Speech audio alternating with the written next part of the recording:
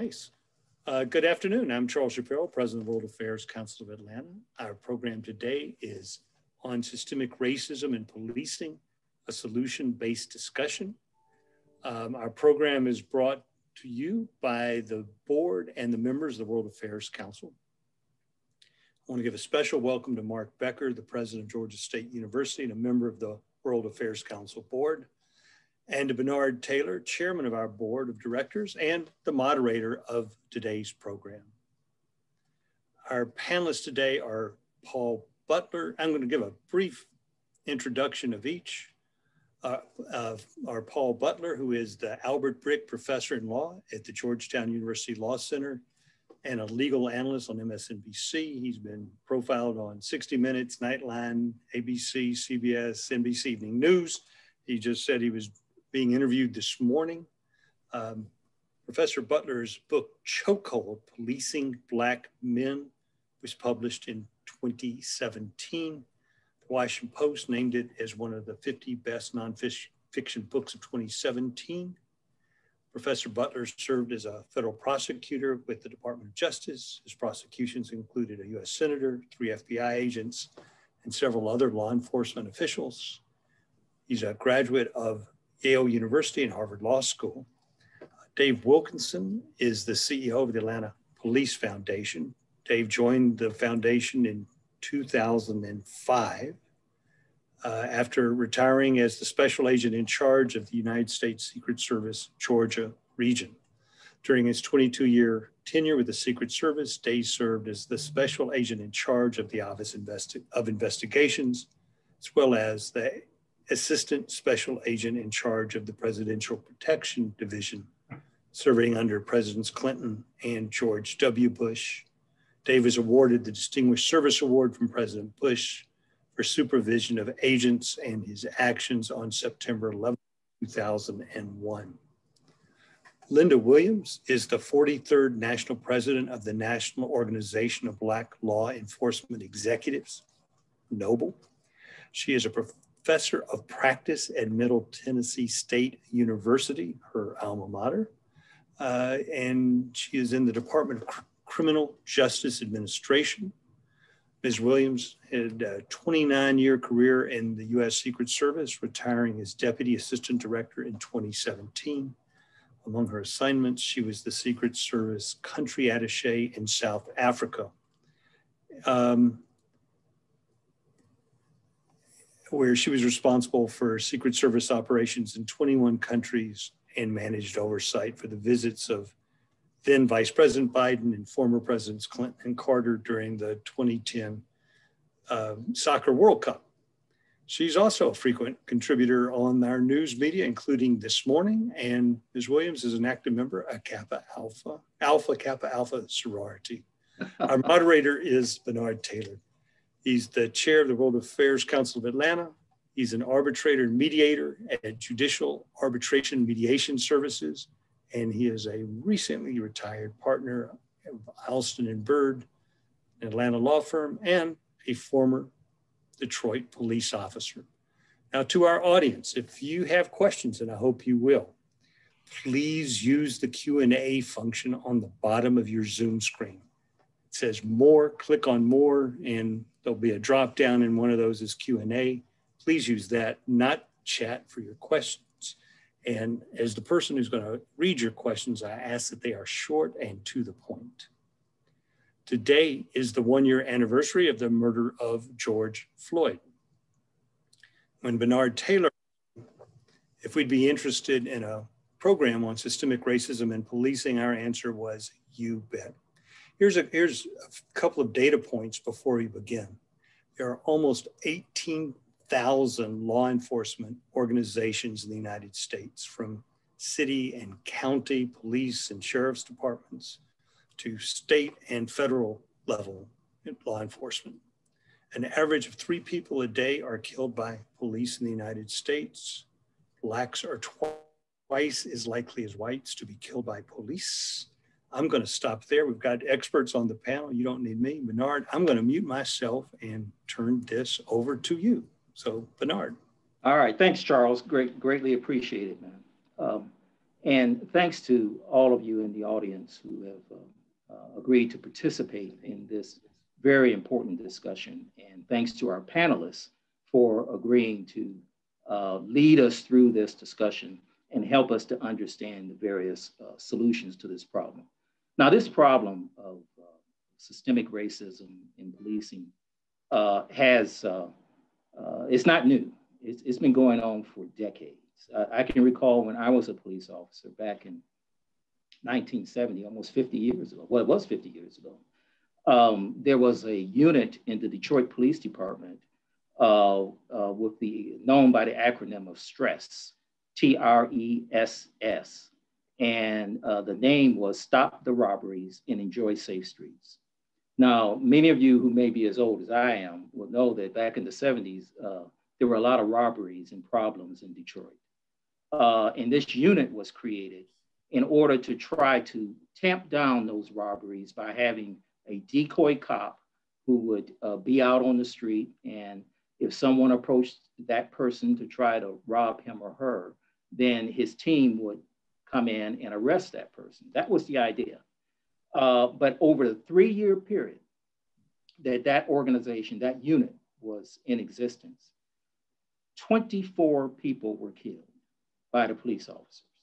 22 of them were African-American. And one police officer in that unit killed 6 African-Americans over a 2-year period. Now, I don't think that would be tolerated today. And of course, that organization that unit was abolished. But today we're still dealing with similar problems.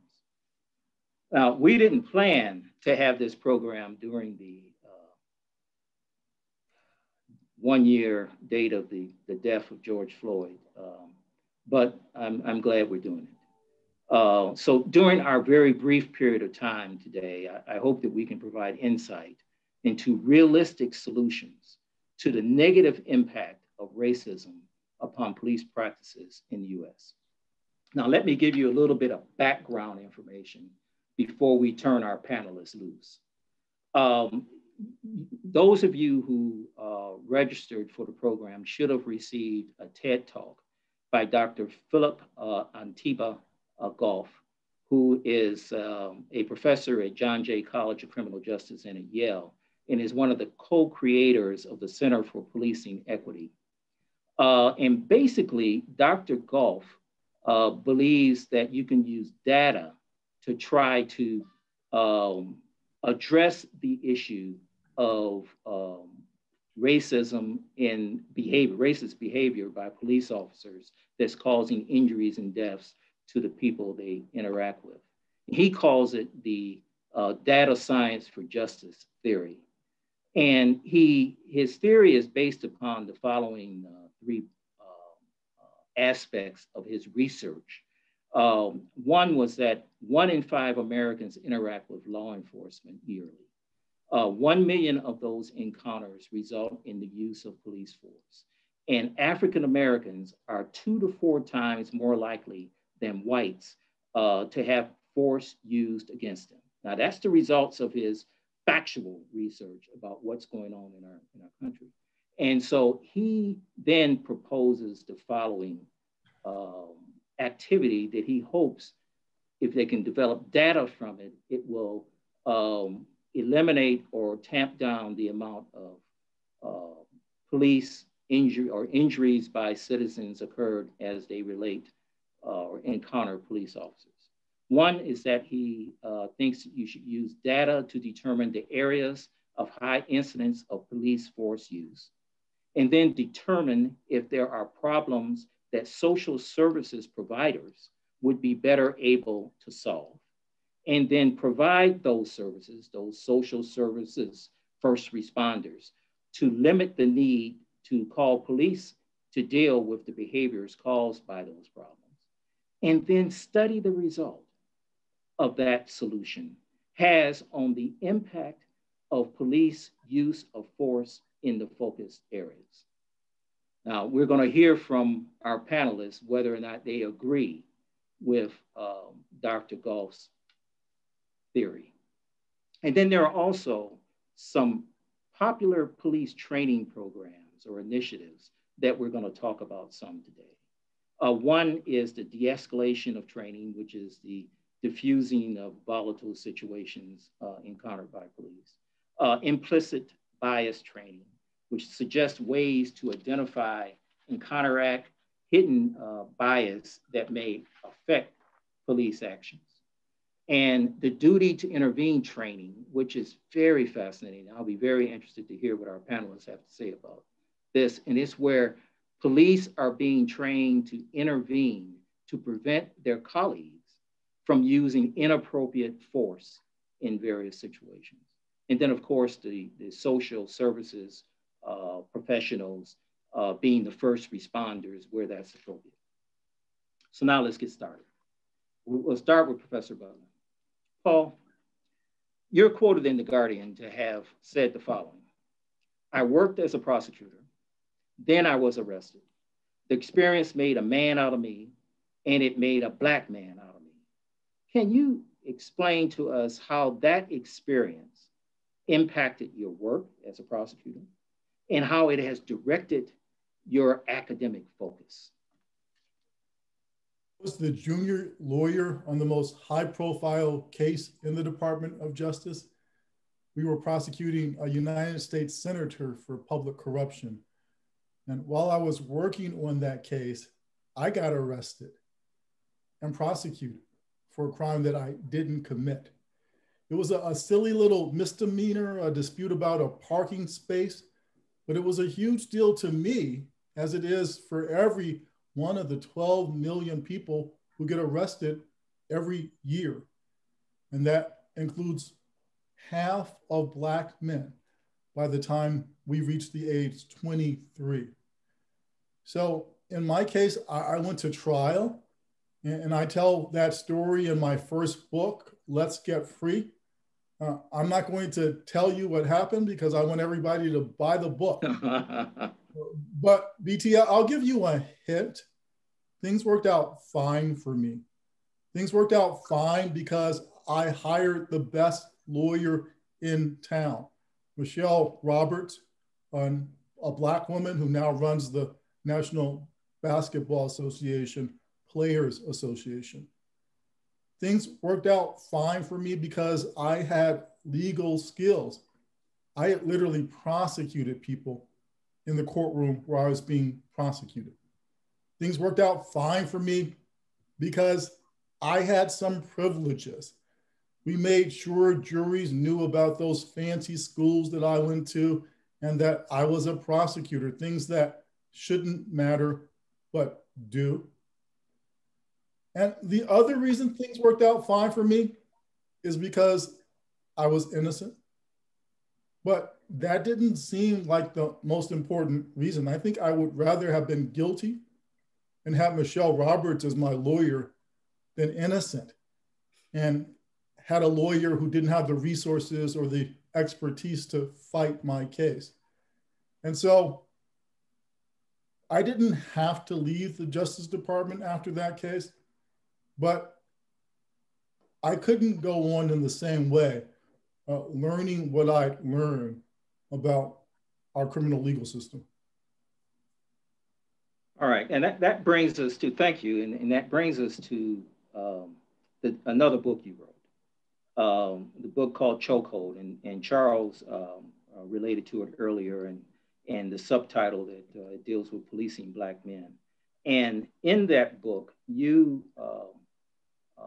state a theory or a belief that the criminal justice system does not work for African Americans, particularly for Black men. Can you explain to us why you believe that? And you may have already explained a little bit of it. What's your support for that? Chokehold started out as a guide for Black men, how to stay out of the system, and then what to do if, like me, you catch a case, how to have the best outcome. But while I was writing that book, Trayvon Martin got killed. And then Michael Brown in Ferguson, and Sandra Bland in Texas, and Eric Garner in Staten Island, and Freddie Gray in Baltimore. And suddenly a guide for Black men didn't seem to meet the moment. Trayvon Martin didn't need a male role model. He was on his way to his dad's house when he got gunned down by George Zimmerman. Mike Brown was supposed to start college, the week after he was killed by the Ferguson police.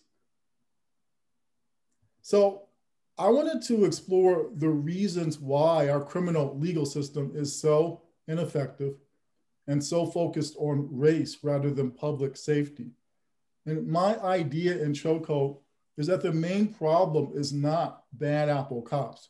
As a prosecutor, I work with police officers and FBI agents every day. I don't think they're any more racist than anybody else. The main problem is that the system is working the way it's supposed to target Black men. You said to target Black men. Can you give us some examples of what you mean by that? So there's a lot of data that tells us that Black men make people nervous. For example, one study shows that when a white person sees a Black man that she doesn't know, a part of the brain that is associated with fear is activated. And it hasn't always been this way. It wasn't until after slavery ended that Black men were stereotyped as dangerous or criminal. And that helped make the criminal legal system a substitute for slavery and allow the police to do some of the work that overseers had done. And since then, the politics of criminal justice have been dysfunctional, more about imposing a racial order than about public safety. And Black men are certainly not the only subjects of the state's vast power to arrest you and beat you up and lock you up. Other groups, including Black women, Latinx people, transgendered people, especially transgendered women of color, don't have it any easier. But when we ask how things got so bad, why the US locks up more people than any country in the history of the world, why police are so violent, why prison conditions are so degrading, understanding this anxiety about Black men helps us understand how we ended up with this wretched system.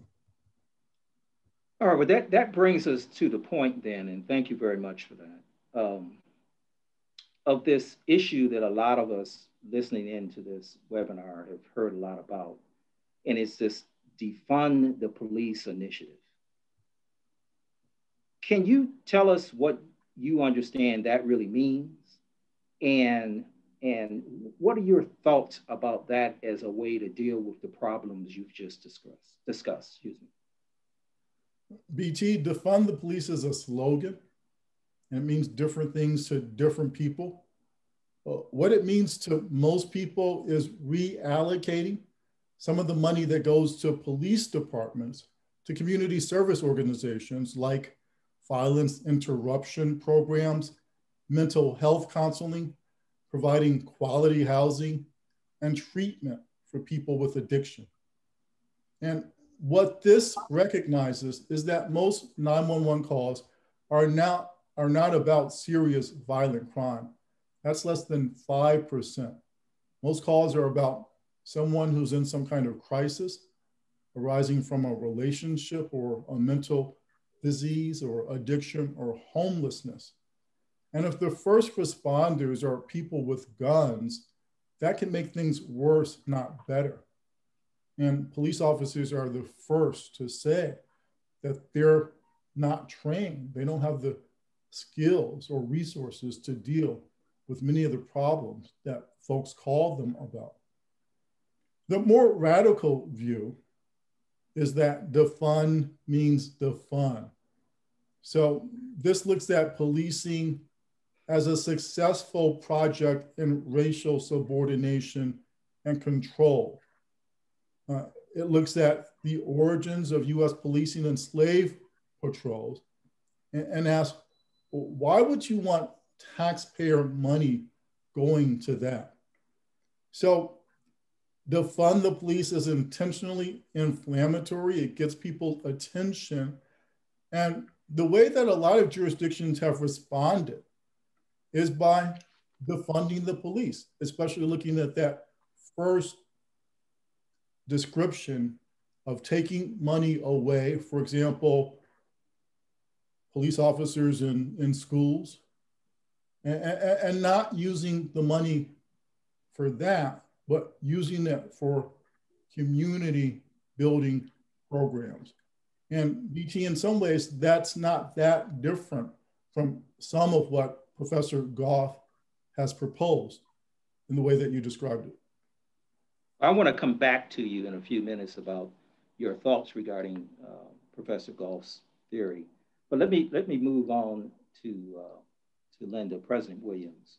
And Lynda, you are the president, national president of the National Organization of Black Law Enforcement Executives, as Charles explained, NOBLE. And as I understand it, a part of your basic mission is to serve as the conscience of law enforcement by being committed to justice by action. So I want to, and I know that you have created a task force, and that task force purpose is to reimagine or re-image public safety in the US. Can you kind of tell us a bit about your thoughts regarding this Defund the Police initiative and about what your task force is focused upon and what recommendations you've made through your task force activities? Bernard, thank you for continually having this uncomfortable conversation, but much needed conversation, even more so for a time such as this. I concur with my colleague, Paul. When we say defund, it was a battle cry by Black Lives Matter. If you ask different individuals, they come up with different definitions. But it is just that as we look at ways not to take money away from law enforcement, but realign, reallocate, or even appropriate additional funds, there's an over-reliance in our society today, and it continues, that law enforcement is called upon for everything. There are a lot of things that have nothing to do with law enforcement, but we are that entity. So what we need to do is realign that funding with social services, as we are continually plagued with mental illness, which is so huge, but yet underfunded in our community, homelessness and drug problems. And so even as we help to realign with these illnesses in our society, when we realign it, we don't take the money away from the department, but how we morph it into social services. That, you can't take law enforcement out of it because there's always the propensity of danger. And so law enforcement still have to go in when a person is having a mental episode. But at the same time, that crisis intervention team is also notified that they are coming there because they have the expertise to de-escalate where law enforcement don't. So again, we should realign and reappropriate how we do these to better serve our communities. And so it was one of my pivotal agenda items as we reimagine public safety that I created a task force. That task force was co-chaired by two past presidents, Cedric Alexander and Clarence Cox. And then we had representations from our organization on every level, from the municipalities to sheriff's office, state and federal. And what this report did is provide a roadmap, a strategic roadmap, and how we reimagine public safety, but to be strategic enough that even as law enforcement lessens its footprint, but that we do not jeopardize the safety and security of those communities. And so I'm proud of this 90-day task force that came into fruition in March. Noble is often asked to be a co-signature or sit at the table with others to co-sign on legislation and other edicts about law enforcement. But being Noble, and over 50% of our major chiefs in the country are Noble members. And of course, Noble started out as a predominantly Black law enforcement organization. Our membership expands across the gamut now. And so who better to tell the story? So I decided that we would set the table, that we would invite academia, special interests, federal and all these other stakeholders in our community and have their buy-in. And of course, we were had a undersigned or through a law firm that created this, and Gibson Dunns was so gracious and to bring this wonderful report to fruition. And I think you've shared it with your members. But what's strategic and what's great about this, it doesn't just give statistical data, it gives recommendation and sustainable and actionable solutions that communities can enact to help that, to help, reimagine public safety. How does it look? It doesn't take a congressional mandate, that we can better understand one another, that the communities can respect law enforcement, but better so that law enforcement can understand the culture of the communities that they protect. So this report has been socialized throughout the communities, through all of those different entities, but even in the halls of Congress and on the desks of President Biden and Vice President Harris. And that's outstanding. Can you give us, the audience, some idea of some of the recommendations that you are making in the report? Sure. We were talking about, let me think of something. So one thing we're telling them, to understand. So, we have to acknowledge a problem before we resolve it. And you can't minimize someone else's experiences. You cannot invalidate the experience of a Black and brown citizen in this country. But you need to understand that my experiences are different from other people's experience, but you have to acknowledge that. So that's one of the things that we say, you have to not acknowledge the disinvestment of what has happened. You can't understand if you've sat on this side and never gone through the things that a lot of these communities. So those are just tidbits that, let's sit down at a table reckoning. You don't have to agree, but you need to understand that my experiences are different, and you don't get to invalidate or me because I say something different from you. And so we take those things and show even how you look at it from a different perspective. Even as I teach, my mantra is respect, that all of our experiences are different and everybody brings something to the table. But just one other thing is how we have community chats, how we establish these outreach with social services, and on is an easy read. It's a very in-depth document, about 33 pages. And of course, you have it electronically. But these, it's not one thing to fit all, but there's something in each of those recommendations that are applicable to many of the communities throughout our country. Excellent. Let's talk about one issue that has been a real problem with changing bad police behavior structure, even back in the days when I was a police officer. And it was the interaction between police unions and the police department, the public, and where police unions would come in when there was a problem and would automatically make sure that that police officer got lawyered up, as they say, and basically tried to put programs in place that would make it difficult to be able to discipline police officers in the various police departments. What's going on with that now? Paul summed it up real good that, just the very history of law enforcement, the playing fields were unleveled. And it is successful for what it was created to do. And the statistics and the proof is in the pudding. You see it leads us in mass incarceration, mass arrest and interaction. So we have to change their behavior. And where did that start is now that, we need to learn from the mistakes of the past. We cannot continue as is and expect a different outcome. And so with that, and at this pivotal time, and I'm cautiously optimistic that a change is going to come. Just like in the civil rights era, Noble was founded in 1976 and still is relevant 45 years later. But we have to change the way we think and behave and have that accountability and transparency, that not only when an officer comes in through that immediate training, but they are continually trained, they are continually supervised. There's accountability and consequences. We can't expect someone to respect us if they can't see and don't trust us. And so we have to do this whole overset of what has been and rethink how we're going to do it. And some people say it's bad apples. I say it's bad orchards. And of course, it's how we behave and that accountability and that training. And that training is just, and Paul says so much, and I was like, okay, I can get off the call now. But society has been fearful of African-American men, of Black people in general, because we sometimes fear what we don't understand. But that mindset has permeated over the history of our country. And that's why you see so often that there's a different interaction, even sometimes with non-Black and brown perpetrators that are handled so well, whereas, you know, ours always end up deadly. And so it calls for us to overthink, rethink how we're doing things, but that accountability and that training and that continuous training, you know, ideally we want law enforcement to be reflective of the communities that we serve, but reality shows that a lot of times we can't get that.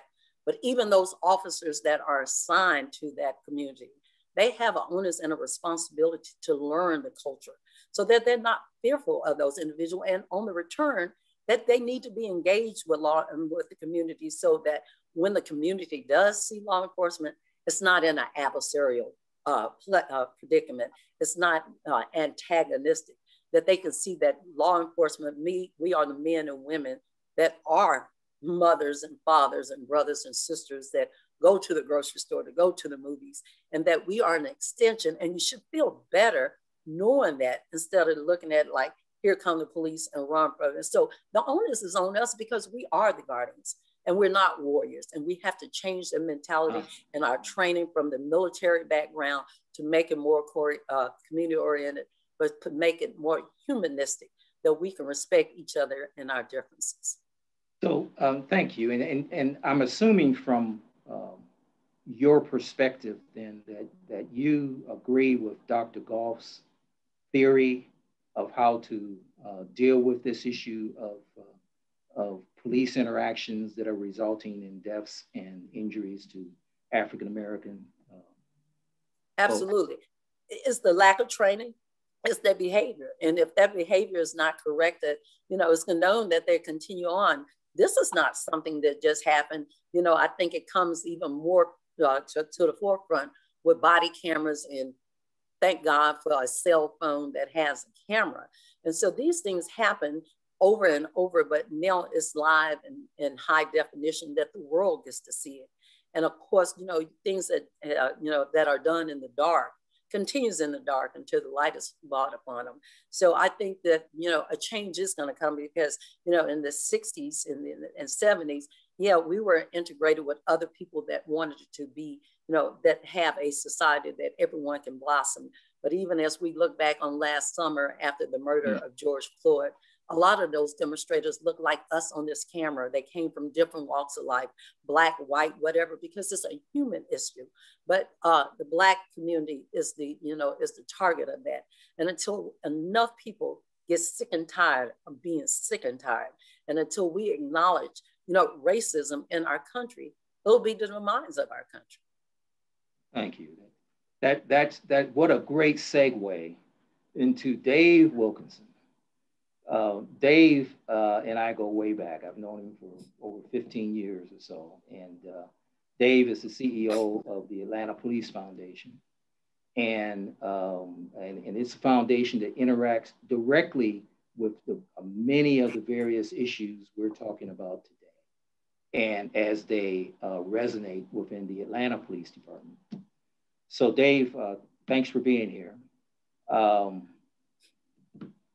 Let's talk about, tell us about your interactions with the police department and the Atlanta Police Foundation, what you're trying to accomplish, and are there any challenges or any frustrations in pursuing the goals you're trying to achieve?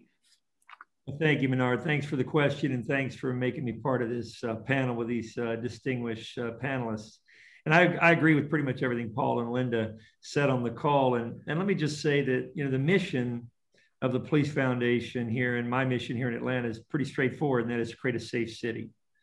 And in the aftermath of Ferguson and in the aftermath certainly of George Floyd, it sparked a lot of community conversations with police and the Police Foundation, obviously, and everyone in the community. And we found that everyone pretty much wanted the same thing, and that is they want a safe city and they want good policing. right? They want a safe city, they want good policing. And there was a lot of other rhetoric around defund the police and all that. But at the end of the day, that's what everyone wanted. And it was frustrating, of course, because since Ferguson in 2015, I guess it was, that we have been fully committed to the idea of police reform, the de-escalation training, the implicit bias training. And I'm sure a lot of the police departments across the country have done that. So the Police Foundation is an organization that focuses on the strategy of public safety in our city, working with the police and the political leaders and the community members to bring everybody together to build a safe city. And it's really no more complicated than that, although the execution can be quite messy and quite complicated. But at the end of the day, we invested heavily in these training programs. Lynda talked a little bit about de-escalation. I think Paul did as well, and some of the training. And we talked a little bit about defunding the police. And, there's not a police officer out there, I don't think, that would suggest they need more investment in social programs. They need more social workers. A lot of these responses that they go out for on calls, and the 1.4 million 911 calls they have here in Atlanta, a social worker could certainly better be suited for those calls. But Lynda made the good point. No social worker is going to go out on those calls without a police officer with them. And because these are messy. As a former chief here in Atlanta used to say to me, people don't call us to their birthday party. When we get there, there's a problem, right? Somebody's fighting, somebody's mad, somebody's got a knife, somebody's got a gun, somebody's arguing, and it's always messy. So the frustrating thing for me, and I think most in law enforcement have watched it, is this general feeling that, or perception maybe, that police officers don't agree with all this. And I think generally the cops I do believe in this. They believe that there should be more of an investment in social workers and more investment in social programs, because there's an old saying in law enforcement that you can't arrest your way out of a problem, and that's so true. I mean, that absolutely is true. There's also a common conversation that in any public safety think tank conversation I've ever been involved in, and that is we would much rather invest in rehabilitation over incarceration. I think that's sort of a given. But the system is somewhat broken. The criminal justice system, is somewhat broken, and it's very dysfunctional. Atlanta is like many other cities in this country, that the criminal justice system relies on the city, the county, and the state to all come together and create function in what's a very dysfunctional process. And then lastly, I'd just like to mention that the issue of training. When you see the incidents of police brutality and the things that we've seen on TV that make police officers flinch and lose sleep at night to think about how could this happen, because most of them know they've never been in a meeting or conversation or a strategy session with police officers where anything like that was intentional, right? So it's a lack of training, it's a lack of knowledge, maybe it's a lack of culture within the police department. But it's frustrating when you think about how little effort our cities across the country have really given to police training, how little focus they've given to police training.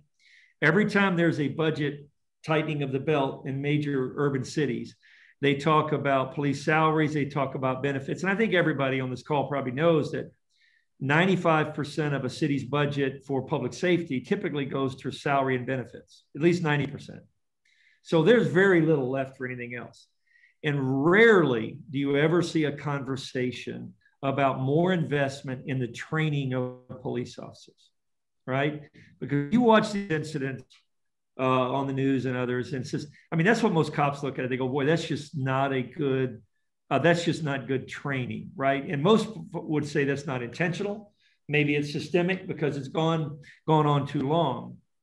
And then the last thing, Bernard, I'd like to share is that from a cultural standpoint, building the culture of the police department is so critically important. It's something we're doing here in the Police Foundation. For example, in Atlanta, making sure police officers live in the communities they serve. Atlanta's like every other big urban city in this country, where less than 20% of the officers actually live in the city they serve.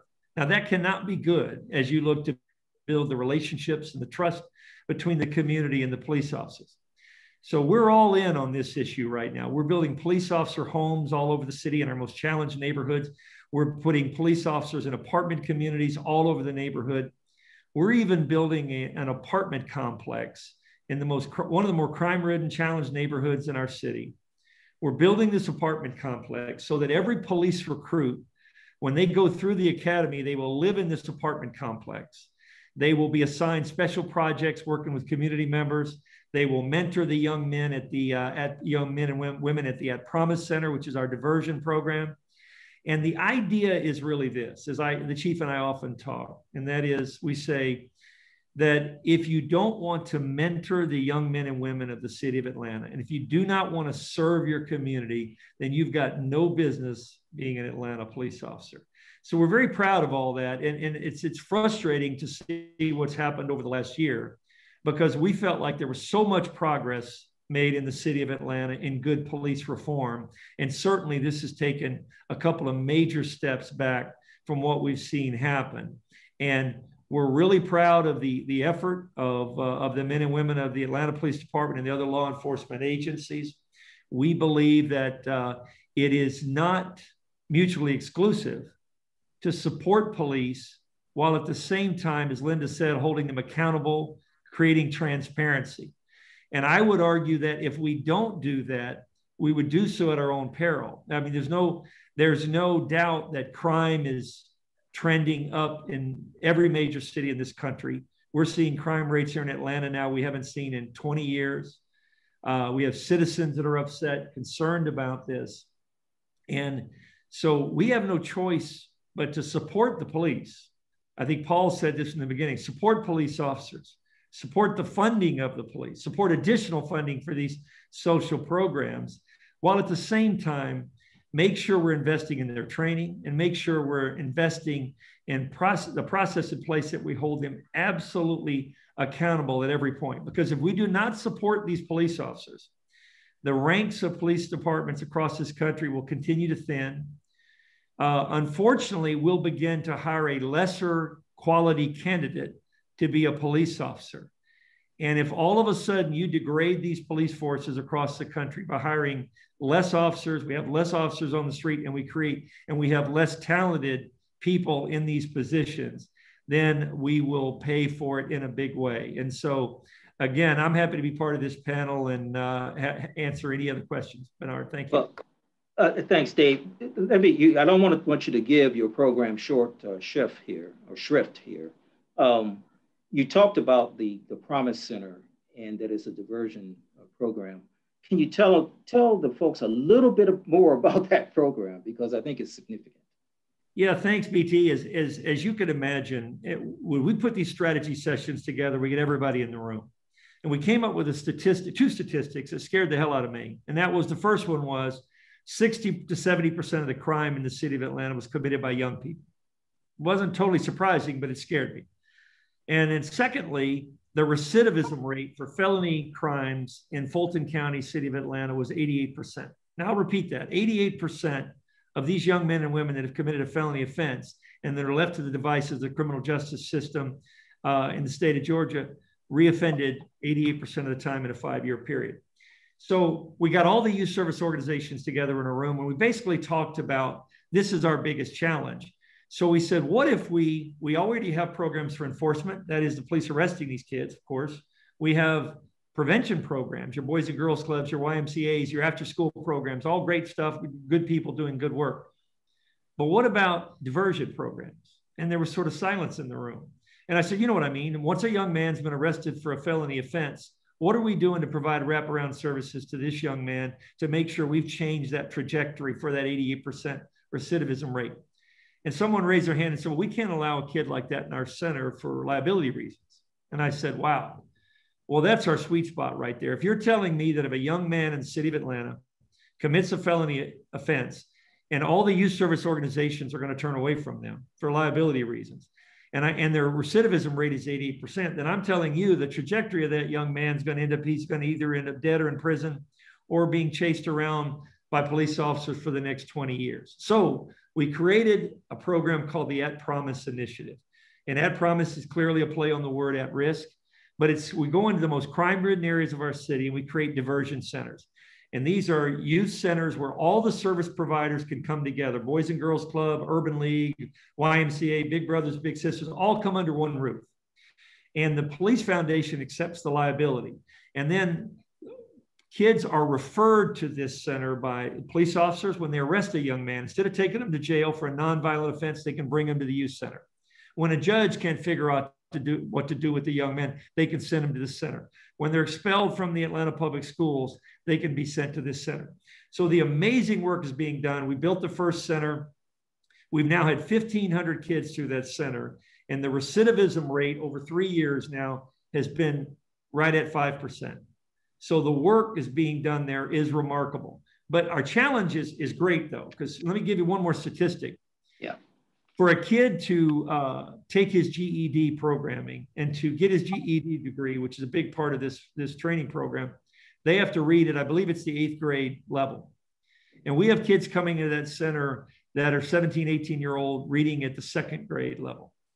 And so that is one of the biggest challenges. But the work being done there is dramatic. We have cities from all across the country coming to measure what we're doing there. And it's really all about changing the trajectory of these young people. And I think that is the most important thing we can do right now in public safety, is change that relationship and change the trajectory of these young people in our communities. Thanks, Dave. You know, there are other issues I would love to discuss with all of our panelists, including Dave, and the issue of just the fact that we have, what, 1,500 police officers in Atlanta right now? Well, we have 2,050 sworn, but we have 450 vacancies as we sit here today. So about 1,600 sworn or currently. Yeah, and that's a city where you can have millions of people in the city on any particular day. That's just absolutely ridiculous. And I know you have a training program also with the Civil Rights Museum, but we need to get to other folks and we can talk about that another time. And I know we've got a number of questions. I mean, it looks like they're really kicking up. So Charles is going to jump all over me if I don't let him get to the questions pretty quickly.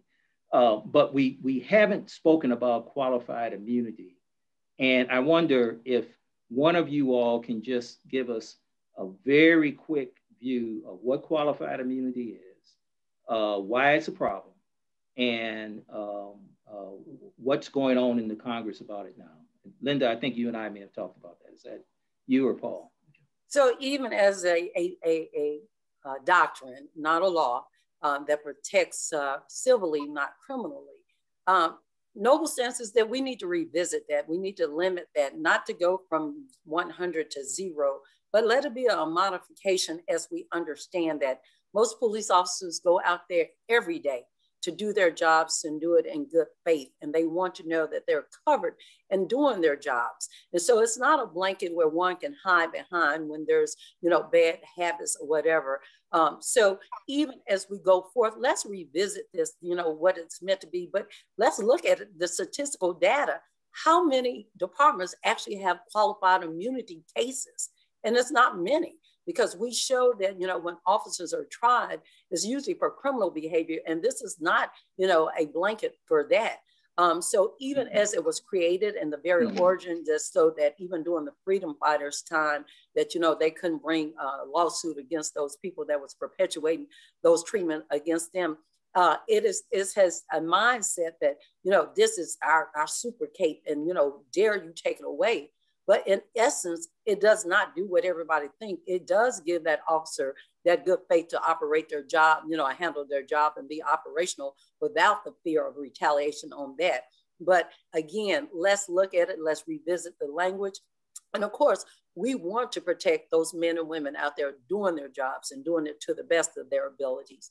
And so when we talk about qualified immunity, it's not this big doctrine that everybody thinks that saves the whole world in law enforcement, because again, there has to be accountability and transparency. It's not something that you hide behind because you're doing wrong.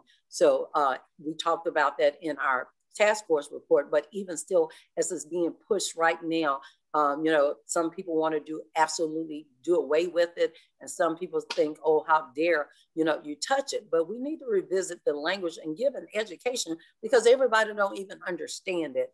And it was to protect the office civilly, not criminally. Thank you very much. And I'm certain that most of our audience learned something there about the fact that it doesn't cover criminal liability exposure, just civil liability exposure. That's great. Now I'm gonna shut up and let Charles jump in, because I know he's got a bunch of questions. We got some great questions here, Bernard. So I appreciate it. And this conversation is great. The first question is from Thaddeus Johnson, who's an associate professor of criminology at Georgia State University here in Atlanta, and a former Memphis City policeman himself. And he asked the following, that police evaluations and incentive structures often emphasize warrior outcomes, which in fact is a small part of the job. What behaviors should be measured and included in evaluations to help mitigate low-level enforcement that drives disparity and often serves as triggers for use of force events? And Professor Butler, I'm going to ask you to take a crack at that. So President Obama's Commission on 21st Century Policing suggested that one problem with policing is workplace culture. And in fact, too many departments and too many officers think of themselves as warriors, as us against them, with them being the citizens that they're supposed to serve and protect. So the model that President Obama's commission recommended was guardian. And if you think of the person who's applying for a job to be a guardian rather than a warrior, she's going to have an entirely different skill set and values and hopes about what she can accomplish on the job. We have a wonderful training program at Georgetown Law School for rookie police officers who come to our campus once a month to get extra training. They learn about some issues you'd hope rookies would learn about in the academy, but they often don't. So our students learn about the history of policing, about race relations, about gentrification. They spend the night in a homeless shelter. They learn. And so to the question about incentives, we're hoping that these folks are going to be the leaders in DC and in national policing in a few years. And we had an amazing moment with a former police chief who came to talk to our rookie cops. And one of our cops mentioned something that's so relevant to this question. This young man told the police chief that he's privileged to be a police officer in the neighborhood that he grew up in. And he said he knows these kids. And in the District of Columbia, it's legal to possess marijuana, but you can't smoke weed outside. And this rookie says sometimes he sees kids or young people smoking. And he says what he does is to go over to them and say, man, you know you're not supposed to be doing that. And they respond, yeah, man, we know. And they put out the cigarette. They put the weed away. And what does this cop do? He walks away. And he told the chief, I think that that is good policing. He says, I should get rewarded for that just the same as if I had made an arrest.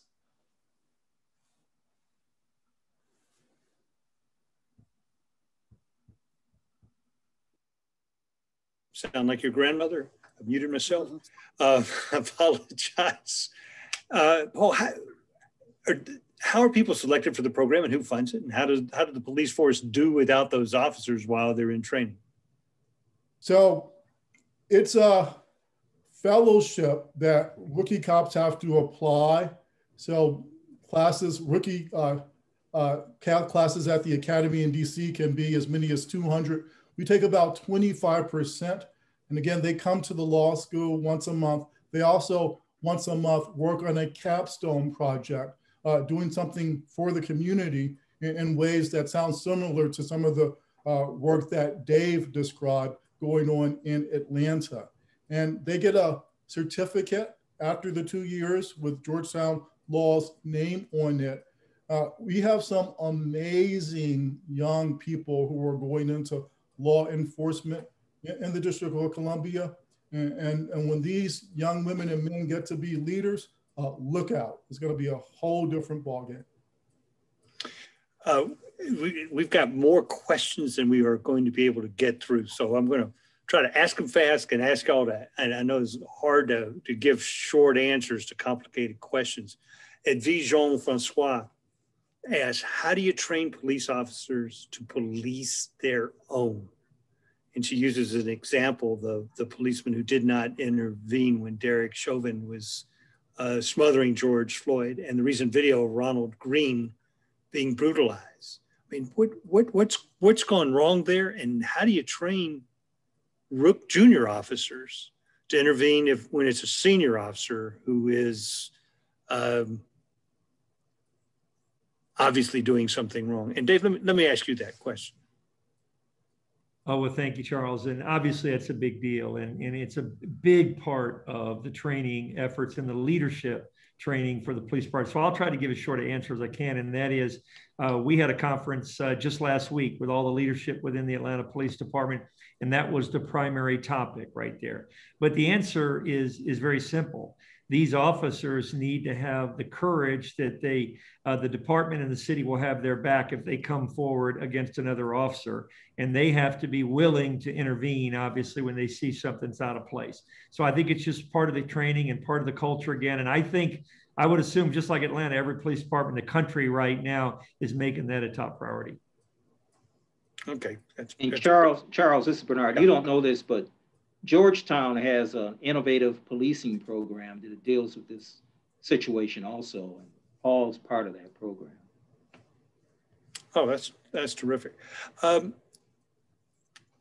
President Williams, let me ask you this. As a professional person who lives in Detroit, Michigan, what can I do to educate young people if they are arrested? I have a new college grad in my home. Unfortunately, we have to have that talk. We have to have the real talk about what life is outside of the doors of our home. Respect. And even when you're disrespectful, to still remain respectful, to live, to be able to challenge that, to be able to report that. You know, it's easier, you know, an illustration of that is when that army lieutenant, he did everything correctly, but he recorded that and he lived to talk about it. So again, I tell my students, don't fight with the cops on the street because you're not gonna win. Live to talk about it. So you have to teach people to be respectful, to talk to people like you want to be spoken to. And that, you know, a kind word kind of de-escalates, but when you go toe to toe, normally you're not going to win. And even Noble has a program called The Law in Your Community that we go out through the community from elementary school up to, you know, adults to tell them what their rights are and how to interact in these types of situations. So you just have to be candid and tell them that we live in a world that we are judged differently and that this is how you navigate those currents. Oh, that makes me ask, what do you, I mean, it sure seems like police and enforcing crime that are misdemeanors, traffic stops, minor crimes, and they end up in violent confrontations. Tragically, with people being killed. George Floyd with what was possibly a fake $20 bill. The traffic stop where the officer coming home from his reserve training is beat up by two policemen in Virginia, outside a military base. What is going on there that such, I mean, not meaningless, but minor crimes result in such abuse of authority? It's from the leadership down, as they've stated. Dave and I, being former Secret Service agents, which counterfeit investigations was our cornerstone. One, I know Dave nor I could go back to our field office and say that we've shackled somebody and let alone kill them, for the last $20 pass. I don't care if it was 20,000. There's that accountability, and there's consequences for that bad behavior. And of course, we hear that, you see something, say something. Isn't it sad that we now have to put that in writing and to enforce that when that's something that we're supposed to be doing anyway? So it's that accountability that, from the top down, that there's no tolerance for such behavior. And of course, make examples. They showed a long time ago that there was an officer, I think she was in Brooklyn, and she was fired and her pension was suspended because she did intervene. She was before her time, and years later, most recently, she just, got the reinstatement of that. Make an example of that. We don't reward bad behavior. And we have to show that consistently to realize that this culture has to change. It's like if you go into a store for customer service, you're not going to let a person treat you disrespectful, and you're paying them and speaking to them. Law enforcement is public servant. We have a right and an onus to just respect the people. If you don't want to deal with people, don't be in law enforcement. Don't be in public safety, because guess who your customers are? Ta-da! So accountability, and let's just hold each other responsibility. And, this new generation, let's see something, let's say something, challenge it. And, I'll tell anybody, as long as you stand up for what's right, you'll have more people fighting for you to uphold and protect you. Wow, that's great. Ken Hardy asked, I'm going to rephrase the question a little bit, Paul, and about systemic. He says people are over applying the term systemic racism, and I guess it gets down to what does systemic racism really mean? And he uses the example of Atlanta, where he says black on black crime hits elderly and youth especially hard. Says in Atlanta, the city leadership has been black for decades. The majority of APD, Atlanta Police Department officers, are black. Is there less abuse of authority by black officers than white officers? I'll let somebody else before I take it off. No, okay. I'm asking Professor Butler this one. Okay. So the evidence suggests that in order for police departments and officers to serve the whole community, they have to represent the community. They have to look like the community.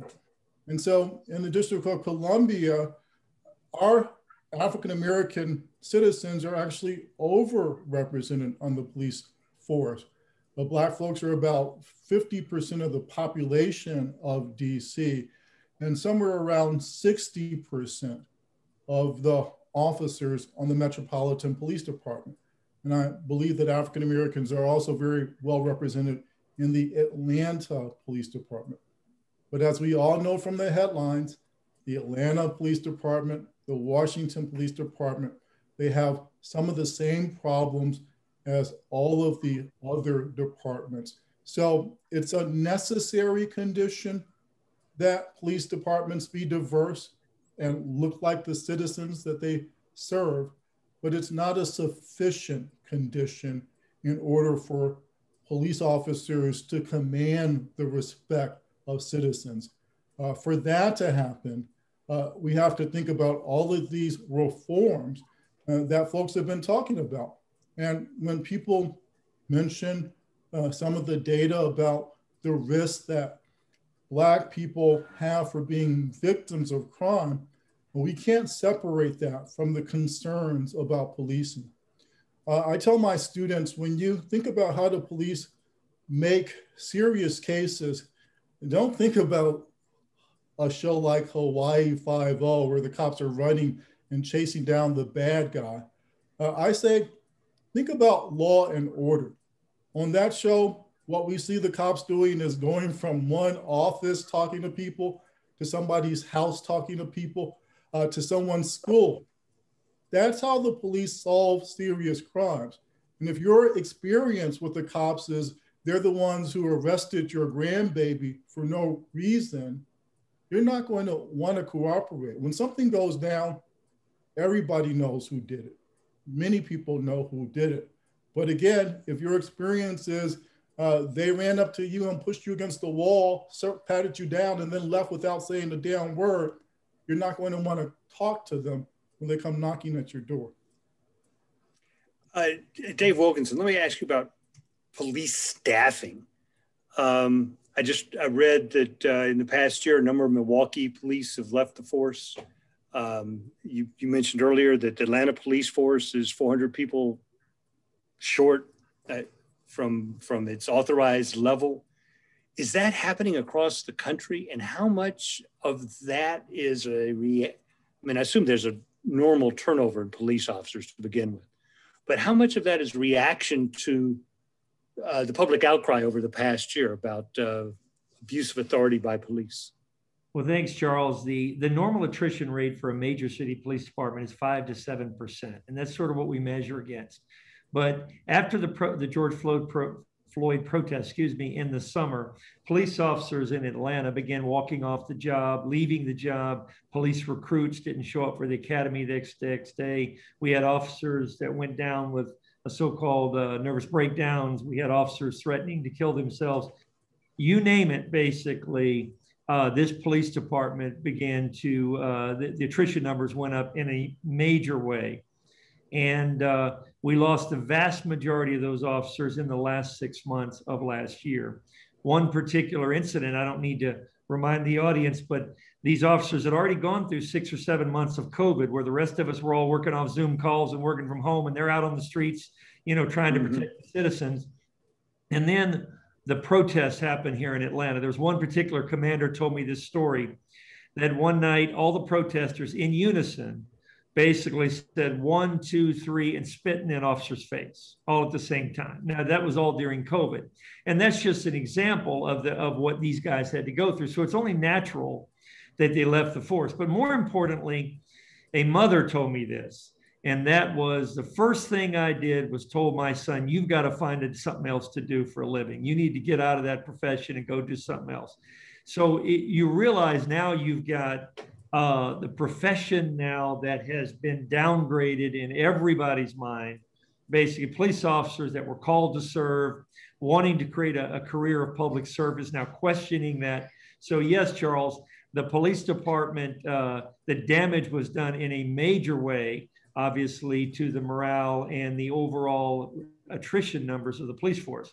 But make no mistake, the challenge is, and the reason one of the big reasons crime is up so high at this point in our city is your first measure against crime is police staffing or police visibility through police patrols. You put police officers in uniforms and marked patrol cars for a reason. If they're patrolling up and down the street, they deter criminal activity and they deter crime. Also give them enough police officers to appropriately respond to the 911 calls when the calls come out. So at the end of the day, all of a sudden you take 400 officers off the street, you barely have enough officers to respond to the 911 calls. So therefore, and then they end up getting backed up on the 911 calls.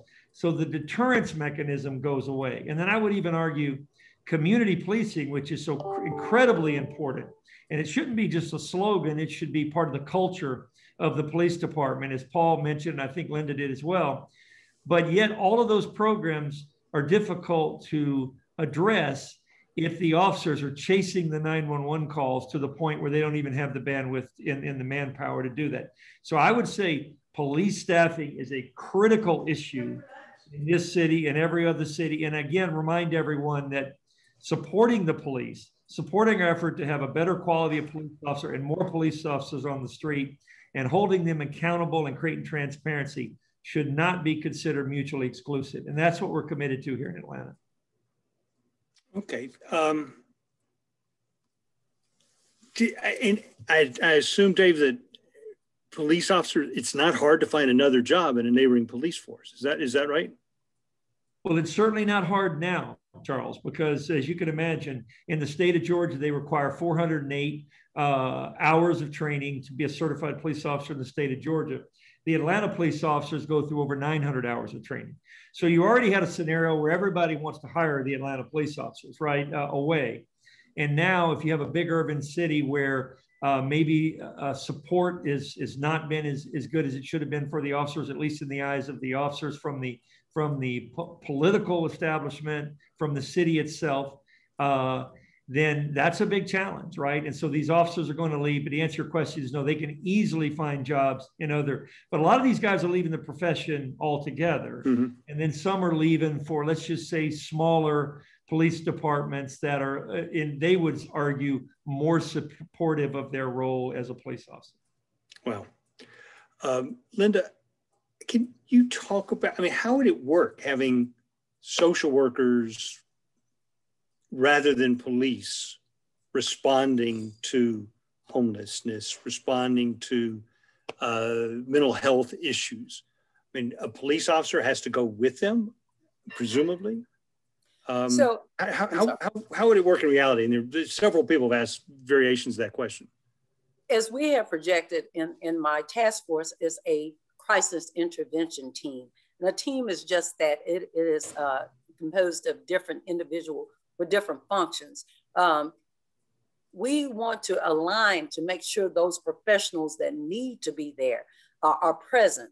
Law enforcement is there as one part of that pie. So if it has the propensity to elevate to something, violent or dangerous, then law enforcement is there. But just being there and having the right professionals there is that's that integration of the right individuals responding there, that we will minimize our footprint without jeopardizing the safety and security. So again, it's a collaborative effort, just like a team.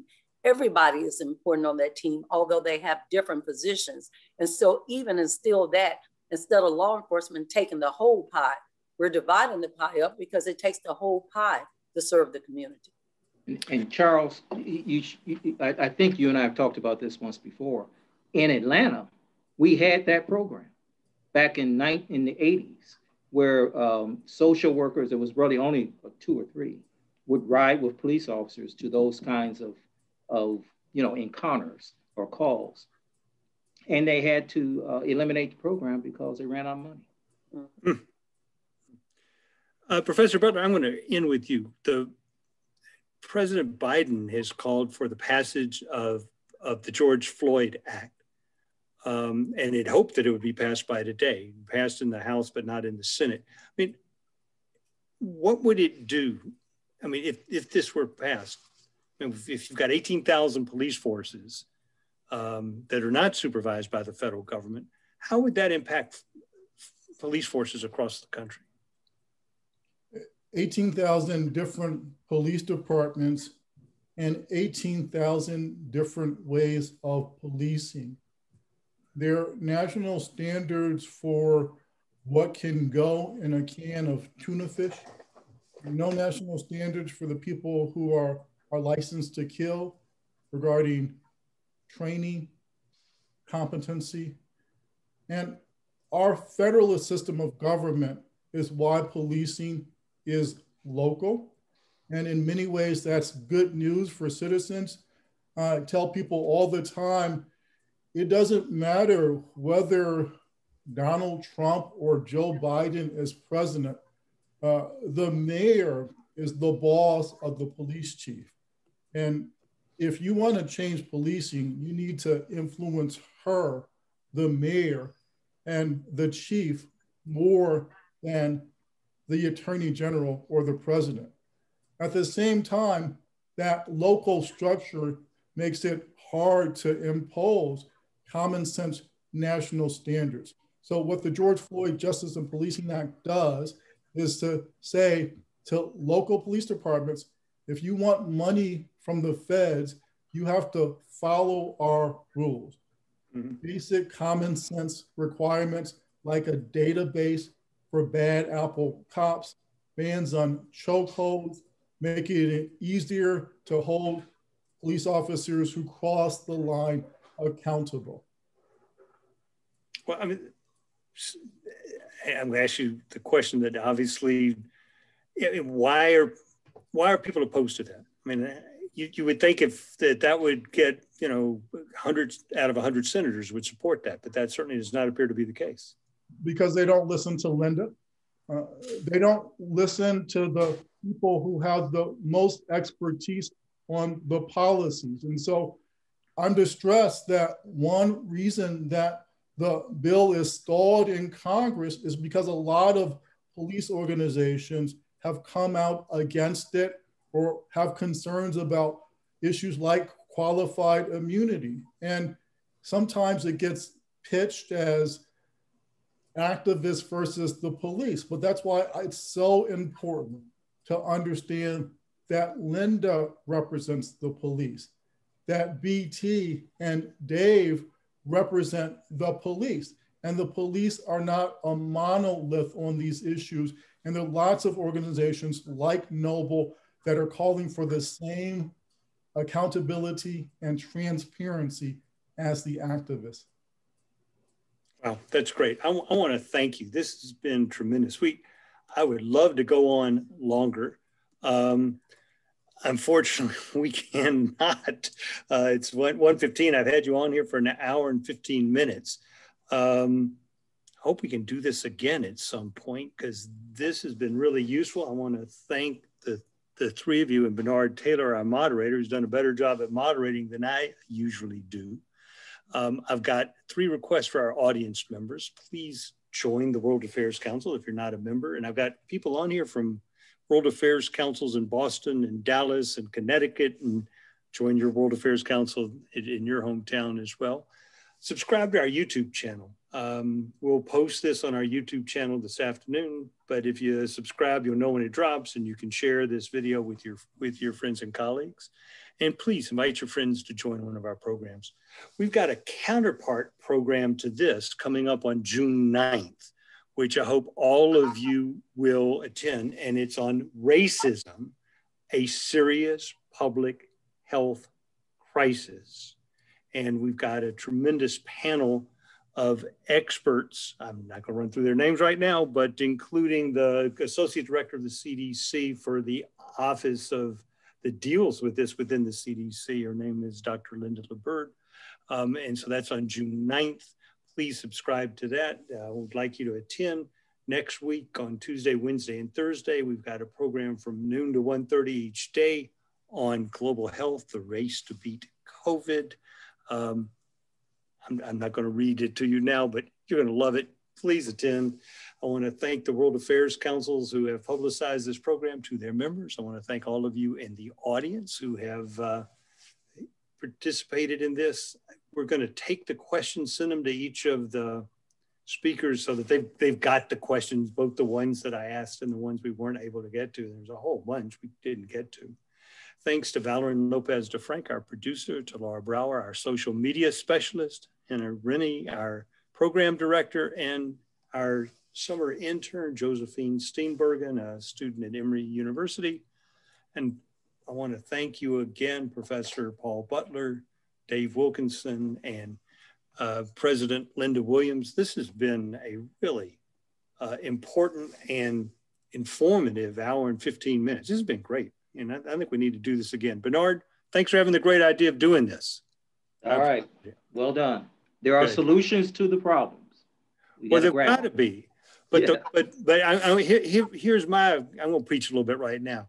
Part of the solution is understanding that issues are not binary, right? That's right. That they're not black and white, off and on, yes or no. That every issue, certainly in my personal life, and it certainly is true in public policy, is that issues are complicated. And the closer you get to them, the more granularity you have, the more complicated it is. And I take my hat off to Paul and Lynda, who've been on TV already today, but to boil down tough issues into a soundbite, in a way, is a disservice to the issue itself and to finding a solution. I mean, it's great. It's what our media requires. And I'm sure, y'all are great at it, but it requires people thinking and talking about this with their friends and neighbors, and not assuming that the person who disagrees with you is a jerk.